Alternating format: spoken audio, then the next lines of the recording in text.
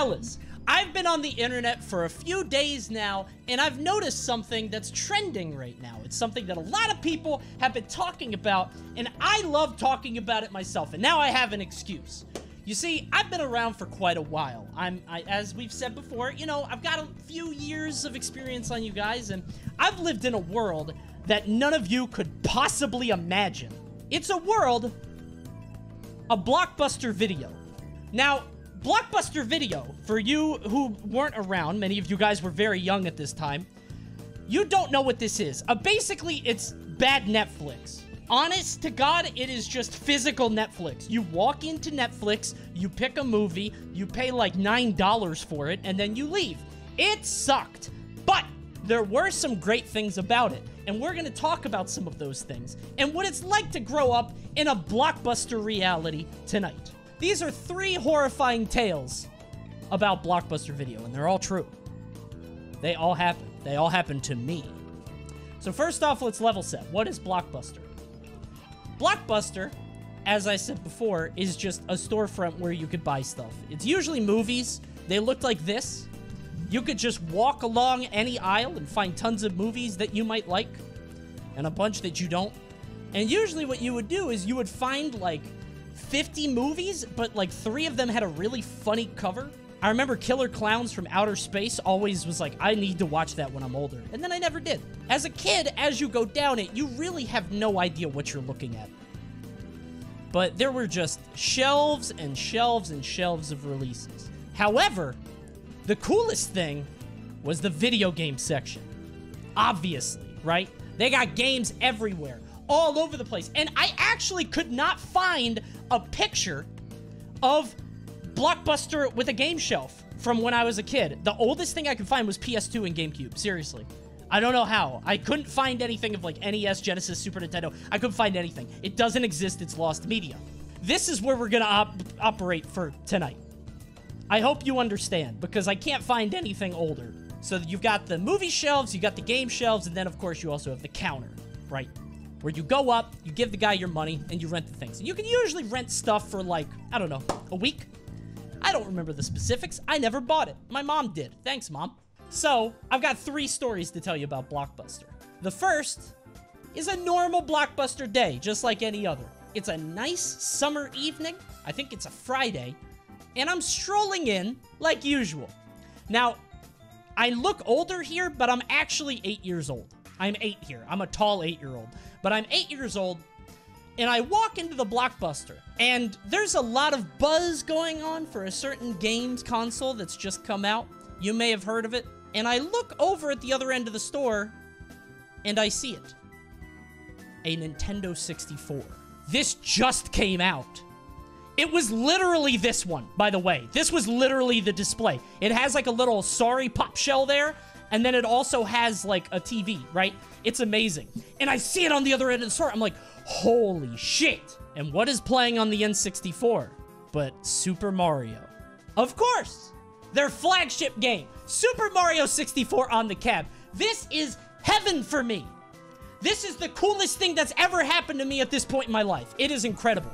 Now, a little bit of level setting. I need you guys to understand something before we go much further. I grew up on the NES. The NES has 2 buttons, a D-pad, a start, and a select. And you never use the select button. The select button is there as a joke. All games are simple, easy to play, you understand exactly what to do. It's amazing. After the NES came the Super Nintendo. Well, Nintendo. Going a little crazy, aren't we? You got 4 buttons on the face and 2 shoulders? Wow. Pretty complicated, right? Then they dropped this. I can't tell you what it's like to see this for the first time. It doesn't make sense when you see it for the first time. There are yellow buttons, which are kind of like the face buttons, but there's 4 of them. Then there's A and B, which is kind of like Nintendo. You've got L and R, and then your finger goes around and oh, Jesus, there's a Z button. And then this vaguely phallic thing in the middle. I'm not touching that. A big red start button, and a D-pad over here. And when you see it in the magazine, it's not the same as seeing it in person. It's a little different. So anyway, now that you understand, I'm here. I'm ready to play Super Mario 64 for the first time. I step up to the cab. I'm ready to go. I get my hands on the controller, and of course, I'm holding it like this. I'm not touching that. I don't know what it does. Maybe it'll shut down the system. I'm not gonna do that. I try to play Super Mario 64 with the D-pad, and I'm pushing the buttons, and nothing is happening. I don't know if you've played Mario 64, but the D-pad doesn't do anything at all. A clear misstep on Nintendo's part. So, I start getting frustrated. What the hell is this? I don't know what's going on. I'm starting to get really mad. My mom says, honey, we're about to leave. I'm checking out now. My rage begins to build. The only thing I can do is jump. The big blue button does that. Nothing else happens. I can punch. The buttons seem to do something. But I can't move. I'm just doing this. I haven't seen a single enemy. There's no music. There's a castle in front of me. I can't do anything. Anger gives way to desperation. You have to understand, this is literally where I was. I was outside of the pipe at the very beginning of the game. I can't do anything. I'm stuck. There's nothing I can do. Mom is now leaving the door. She says, honey, we have to go home. It's time to leave. Desperation leads to madness. I've gone crazy. I'm losing my fucking mind. This is all I've wanted for months. I wanted so badly to play this. I followed it in all the magazines. I saw it at E3. I am so angry. I never got to move Super Mario. Nothing ever happened. He did nothing besides jump 80 times, and I cried on the car ride home. It was the saddest day of my life. I left with some bullshit N64 game, or sorry, Super Nintendo game that I didn't even want. It was probably some shit, I don't know, Goof Troop. Worst day of my life. Our second story takes place a few years before, actually. And Coney is here, perusing the shelves, as you do, going through the store, trying to find the right game to take home and rent. And I can't quite find the right game. There are a lot of games on the shelf. Some of them speak to me, some of them don't. Some of the box arts are okay, but I read that they sucked. But then I see it. Wait. Earthworm Jim 2. Oh my god, they made another one. I couldn't believe it. I loved Earthworm Jim 1. It was one of my favorite games. It was so goofy, and it was fun to play, and it was a little hard. I was entranced. Happiest I've ever been. So, of course, what do? I grab it off the shelf, and I slam that bitch on the counter. I say, 1, please, and I get ready to take it home for a week of fun and action. And there's one little practice that you guys might not know about that was unique to Blockbuster. You don't really get this anywhere else, and actually you can't do it anymore because of some industry practices, but the best thing in the world to do at this time, once you were bringing a new game home, is read the manual in the car. Good lord, there was nothing more exciting. When you had the game and you could read the manual and read all the stuff that you were about to do, usually what would happen is we would go to the Blockbuster, and then right down the road is the grocery store. And my mom would step in there for cigarettes or milk or whatever we needed, some eggs, and I would just sit in the car, and I would read the shit out of that manual. So excited to play whatever I was going to. So we get home, and I start playing Earthworm Jim 2. Now, this is a revelation of a game, okay? This blew my little mind. I'm on the Genesis. I've never seen anything like this. There's like an action game, and then there's also like a game where like puppies have to cross a thing, and you have to like bounce them on a marshmallow, and then like there's another part with like falling grandmas where you have to like go up the thing, and there's cows everywhere. It is so goddamn funny. I love this game. A week passes, and it's time to return the game.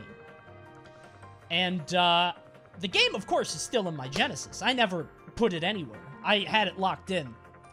However, the manual has somehow disappeared. I don't know where it went. This might not seem like a big deal, but Blockbuster, if you couldn't find any piece of what they gave you, you had to buy the whole game. So this is a $60 mistake. My mom is a single mom trying to make ends meet. I've made a terrible error. So I try looking through my room, but my room looks like this? I don't know where the fuck this is. I start looking around. I can't find it anywhere. I look under these shelves, nothing. I look under this box, nothing. And every time I move something, I just put it somewhere else. And then I have to pick it back up because I forget that I've already looked there. I'm scrambling all over the house. It's 3 p.m. on a, I think it's a Saturday. And I know we have to go return it tonight. My mom, who's working currently, she's working a weekend shift to try to make stuff work. She's about to be home in like an hour or two. I can't find this manual anywhere. Eventually, I give up, and what do? Continue playing Earthworm Jim for the Sega Genesis. Because, hey, how can I search if I'm stressed? I need to relax. So I continue playing the game. Until I hear a car pull up in the driveway.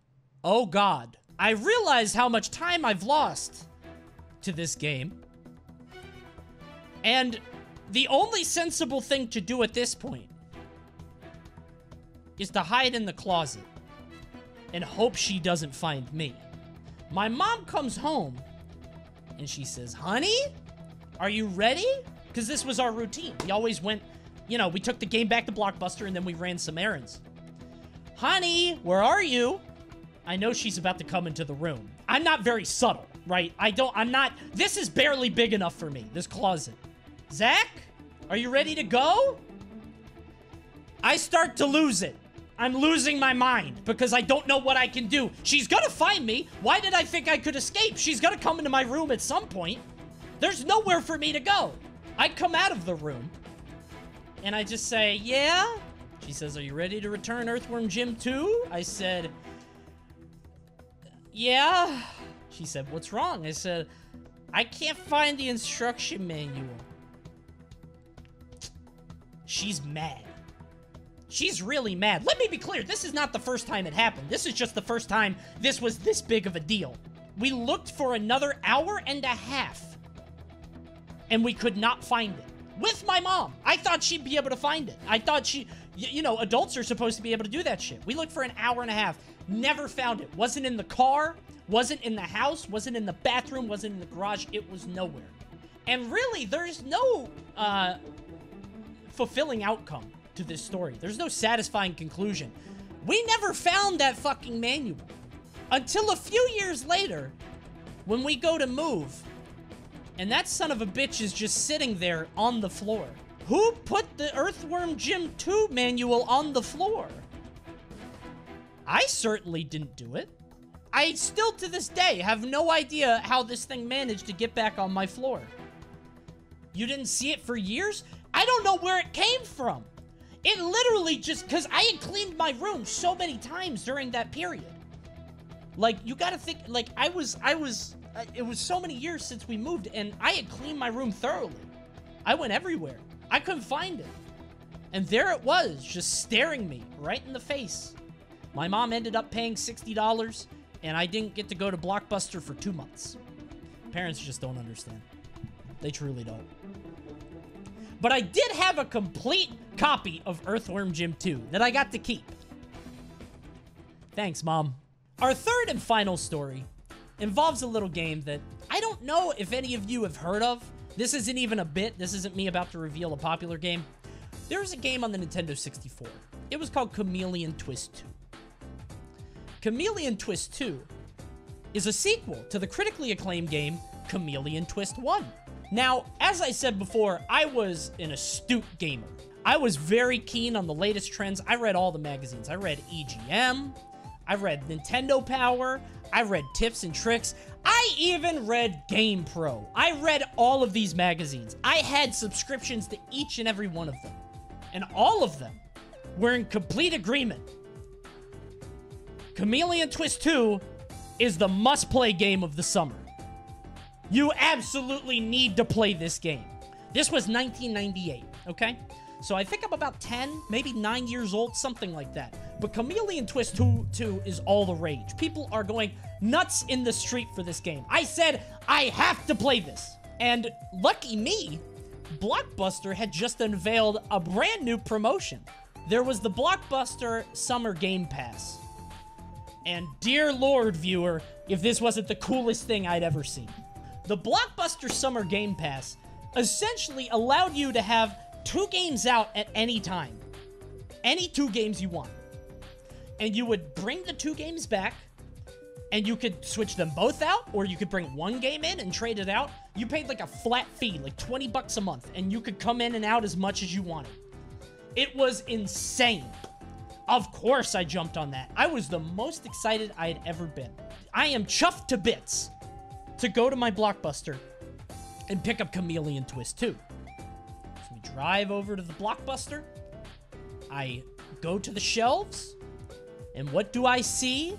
One game that intrigued my interest, and that's a game known as Pokemon Stadium. I was very excited for this game. Now, I was a big Gen 1er. I loved Pokemon Red and Blue. I saw it on the shelf. I said, I gotta get that. But remember, I had 2 games available, and I wanted to play... This was the appetizer, right? Chameleon Twist 2 is the main course, as I'm sure you'll all agree. That was the game of the summer. So I look around all the shelves. There's no Chameleon Twist 2. It's not on the new releases shelf. It's not on the N64 shelf. It's nowhere at all. I said, Mom, we gotta go to another Blockbuster. We drive 5 miles in the other direction to go to Severna Park's Blockbuster. They don't have it.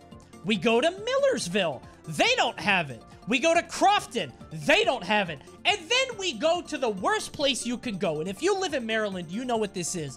We go to Glen fucking Burnie.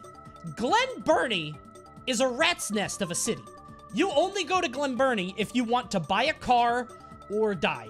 Glen Burnie is a disaster. You don't want to go to Glen Burnie. But we went there. We went there because we said, I need to play this game. You had to go so far out of your way to get here. They didn't have it. I even went to Hollywood Video. It sickens me to say this, but there was a Hollywood Video a few miles away, and I said, I gotta do something. I went to Hollywood Video. Of course, they didn't have it either, which is crazy because it was such a popular game. I'm totally out of ideas. I said, there's nothing more we can do. Nobody's gonna have Chameleon Twist 2. But my mom points out, there's one more Blockbuster we haven't hit. Oh, right. The Odenton Blockbuster. The Odenton Blockbuster always looked like this.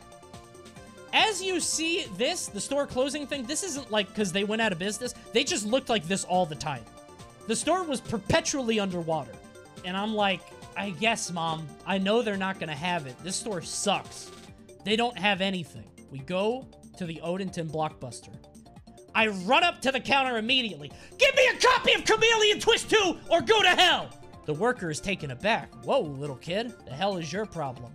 He doesn't realize that I've been out for 3 hours without ice cream, Rita's, or McDonald's. This is the worst day of my life. He says, let me check. He types on the machine. I'm sorry, we actually don't have a copy of the game. We have 1 copy, but it was taken out 6 days ago. 6 days ago? That means it's gonna come back the day after tomorrow. He's like, yeah, you're not gonna get it. I'm so depressed. I'm the saddest I've ever been. We go to leave the store before we hear a sound ring out across the entire location. What was that? Dear viewer, I've neglected to tell you something about Blockbuster. They had a quick drop bin. The quick drop bin was essentially where you would put games that you rented out if you didn't want to go back into the store.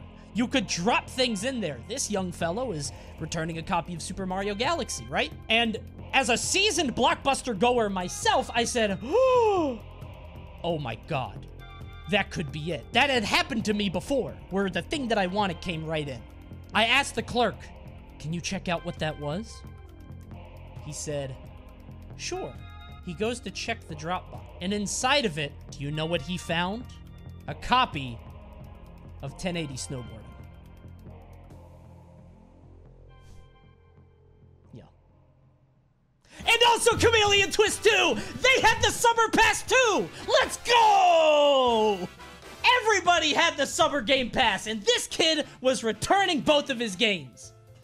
I rented it out, and I didn't really play it because it got really old after an hour or two. I played much more Pokemon Stadium.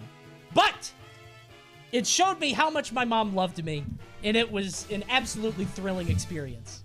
And those are 3 horrifyingly true tales about Blockbuster Video. Thank you for watching the movie. Hey, if you enjoyed it, be sure to subscribe. I'm going to do a lot more storytime videos soon. You guys seem to like the last one, and I have stories for years. And some of them you like, and some of them you might skip. But at least you'll see them, right? Subscribe to the channel. Yeah, my mom rules. Yeah, she's the best. My mom is the best. She's great. Yeah, she's done everything great. Yeah, it's been good.